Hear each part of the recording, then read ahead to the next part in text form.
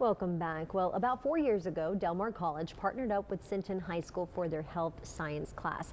The class is every day and lasts about an hour and a half, and it's there that students have the opportunity to further their interests in the medical field and even gain certifications. Yeah, our Ashley Gonzalez was in Sinton today and caught up with a few students who are in the class and talked about the awards they brought home this week.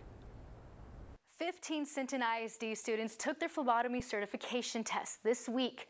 100% of them passed, which means they're one step closer to working in the medical field. They can go to work in labs, independent labs. They can go to work in hospitals. They can draw blood in ER or what have you. But they're going to be doing venipuncture under nursing supervision and pathologists. In 2 years, students can get up to 4 certifications, like Olivia Hernandez, who's a senior. EKG technician, phlebotomist, patient care technician, and just a couple days ago, medical assistant. They start with our EKG program for the first semester, and then they go into a phlebotomy program the second semester.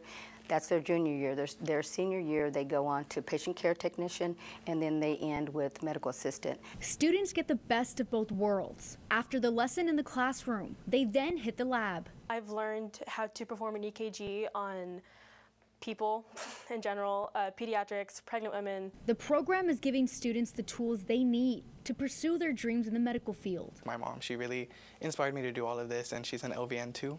I've always wanted to help people when I grew up, so it really kind of pushed me there. I plan on going to nursing school and getting my RN and possibly going into labor and delivery. They say because of the nursing shortage, they want to come back home and serve the Coastal Bend after college. We are going to be in high demand, and we are going to be needed, and I feel like it's going to look better for us. Ashley Gonzalez, 3 News. Wow, isn't it nice to